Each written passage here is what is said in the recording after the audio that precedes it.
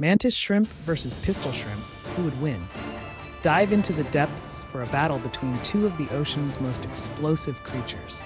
The mantis shrimp, famous for its lightning-fast punch, strikes at speeds over 50 miles per hour, generating forces strong enough to shatter aquarium glass.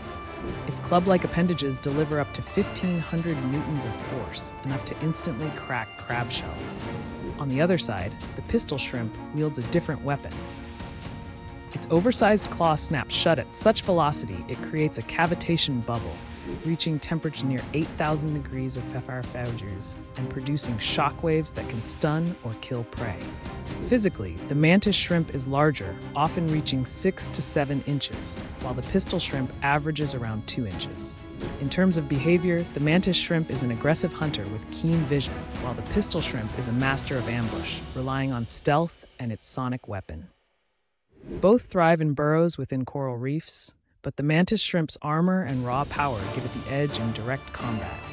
In a face-off, the mantis shrimp's superior strike speed and durability would likely outmatch the pistol shrimp's sonic snap. The winner, mantis shrimp.